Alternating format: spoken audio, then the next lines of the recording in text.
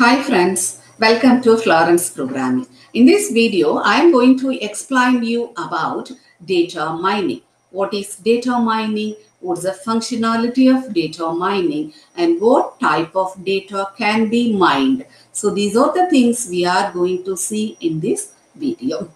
So just we can start from what is data. See, every day we are using or we are generating huge volume of data. So data is nothing but a fact or observations or measurement about some objects. Suppose we are going for shopping and we are buying some product. So the name of the product is a data. The quantity what we have purchased, that is a data, and the price for the unique product, that is also a data. So like that, every day we are generating a huge amount of data in our life. Next, what is information? See, data is different from information. See, information is processed data. See, as I said, we have our data like product name and the quantity, then price. By using all these three data, can we get some information? Yes. The product name and the quantity 1 and the price is 100 rupees. So we can get information that the product rate is 100 rupees. So this is the information. That information we can pass to our friends. See, I went to shopping yesterday. Just the product cost is this much. So this is the information. So the processed data is information. It is useful for our life, for analysis, for taking decision, for communication. So information is processed data. Yes. Now, data is, as I said, we are generating huge volume of data every day in our life. So we can say we are living in the age of data. Then what is the use of the data and how we are generating data? Some of the examples I have given here. See, online shopping applications like Amazon, Snapdeal, Flipkart, Walmart, they are handling millions of transactions per week at thousands of its branches. So for every seconds, people are generating number of transactions. They are doing number of online shopping. So here, huge volume of data is getting transferred over internet. Next, you take telecommunication applications. So in telecommunication applications, people, we are keep on talking with our friends and relatives. So in the network, it carry tens of petabytes of data transfer every seconds. Then the another applications we can take in a health industry, healthcare sector, they are generating huge volume of data like medical data, patients records, patients diagnosis record, patients monitoring record, like that. They are generating different types of data like text data, image data, video data, like the different types of data they are generating in medical sector. When you come to web search engine, see, everything we are searching in the internet. So whatever the doubt the people we are having, just we are text in the Google. So the Google is process tens of petabytes of data daily. And coming to social media, people nowadays, they are spending most of their time in social media like Facebook, WhatsApp, Twitter, Instagrams. So here also it is processing different types of data like text, picture, video, like that. It is processing huge volume of data every seconds. So around us, data is moving through different media. So we have a huge volume of data with us. What is the use? So we need powerful tool to uncover valuable information from this huge volume of data. So such tool is nothing but data mining system. So data mining system helps us to process a huge volume of data, and it will give some information for us. So data mining is extraction of interesting patterns or knowledge from huge volume of data, because we are moving towards information age. We are in data age. From data age, we are moving towards information age or knowledge age through data mining system. So data mining will extract information from the huge volume of data. From that information, we are getting knowledge, we are getting intelligence for our enterprises. So data mining, we can say knowledge discovery from data.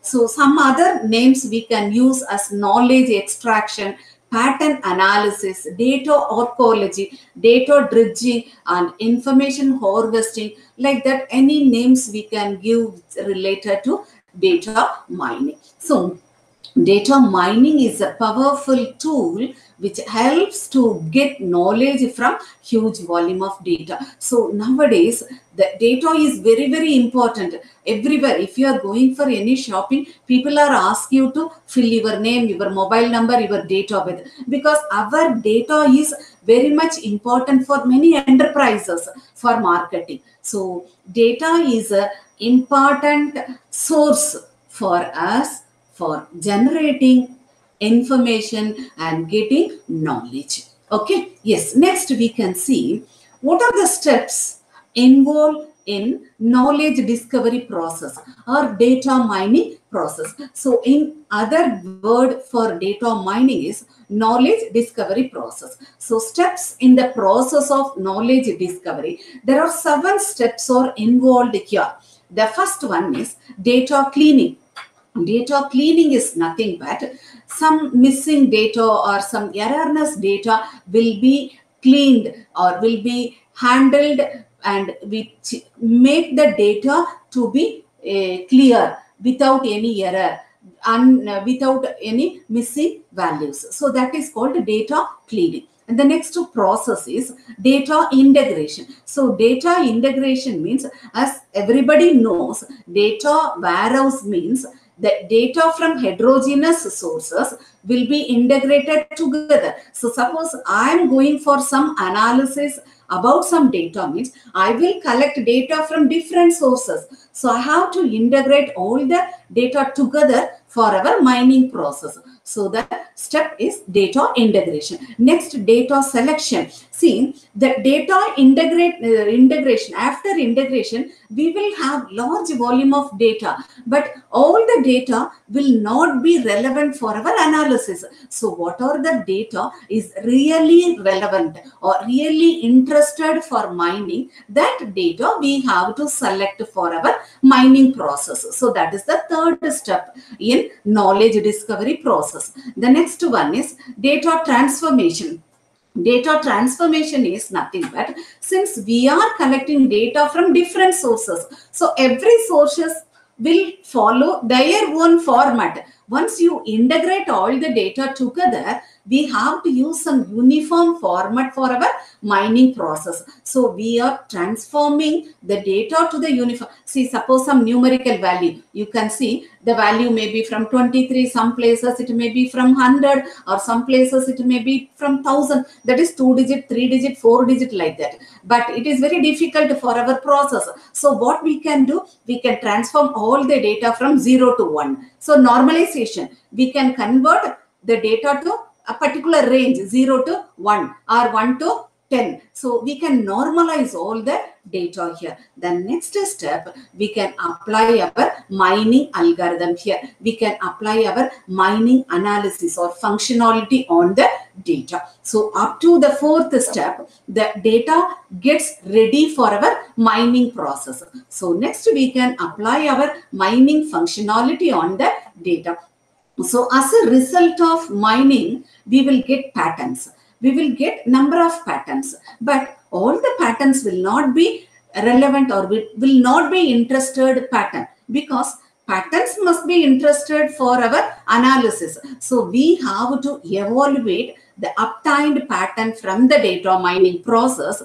Then that pattern can be represent or it will reflect the knowledge. So that knowledge can be represented in some form. Either it may be in the tabular form, or it may be in the line graph or bar graph or pie chart. As we require, we can represent the knowledge in any format. So these are the 7 steps involved in knowledge discovery process. This is all about data mining. Now we can see, we are saying data, data, data. So what type of data we can use for our mining purpose? So the next, this is the pictorial representation of the steps what we discussed in the previous slides. So the pattern evaluation, then at last we are getting knowledge. The knowledge can be represented in any forms. Next we can see what kind of data can be used for our data mining process. Any data we can use. Some of the data I have listed here, not restricted up to this. There is no limit. We can use any type of data as per our requirements. The very basic forms of data for mining applications I have given here.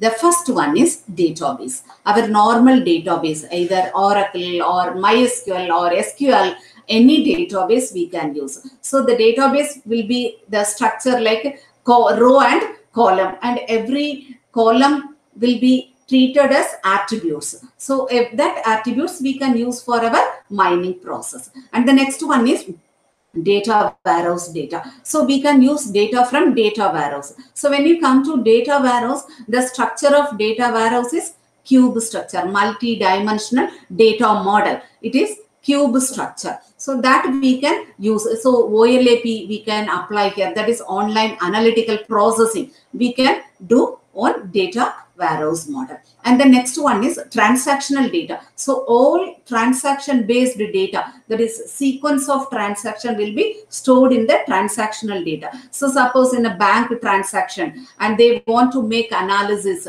about whether we can approve loan for a particular customer or not. So what they will do, they will analyze all the transactions, previous 3 months transaction of a particular customer. Then they will take a decision whether to approve or not. So for that they can use transactional data. Or all our online purchase, online shopping, we are doing particular transactions, money transaction we are doing. So such data will be in transactional database. And the next one is object-oriented relational databases. So relational database with object-oriented concept. So these will support all object-oriented features like class, object, inheritance, polymorphism. All these features will be supported here. So that database we can use. Then temporal databases. Temporal databases is nothing but time-related data.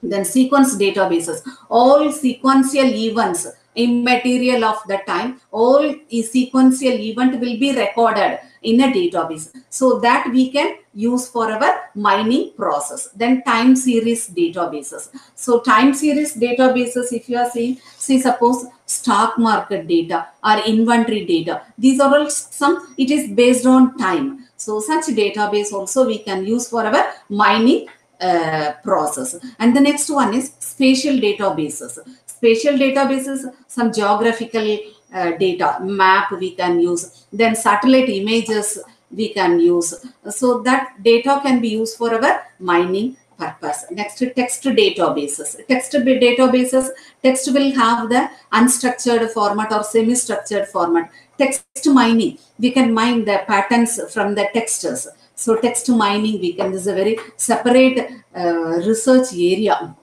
Then multimedia databases is streaming data. Multimedia data is images or animation data. So that is streaming. If you want to generate some patterns from streaming data, we can use the multimedia database. Then web database. Web database, suppose you have a website and you want to know which page is visited oftenly by the users, web users. So we can do that analysis using web database. So these are some kind of data we can use for our mining purpose. So hope you understood about data mining process and what are different data we can apply for our data mining process. Thank you.